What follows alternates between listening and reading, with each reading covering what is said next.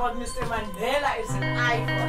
A man who rose from the tiny cells of Robben Island sleeping on the sides of men. A man was reduced down to the nothing. They would call him 466.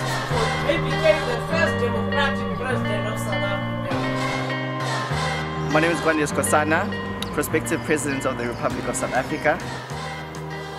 So we're here traveling the Cape not only to understand the diversity, the political landscape of the Cape, but also to go back into our small communities to educate people about what's happening across the country.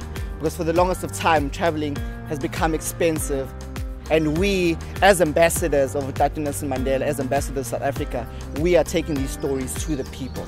Because the most important thing is to make these things accessible to people.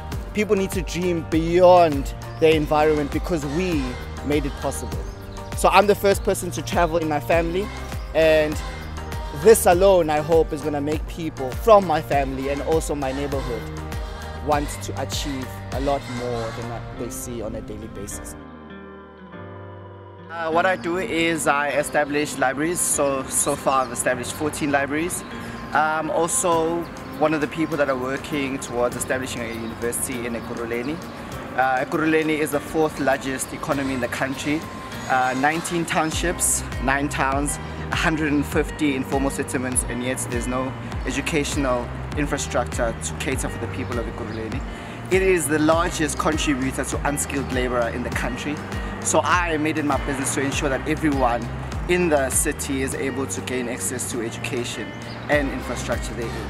Because for the longest of time, you could only dream for certain things because it was only for the elite.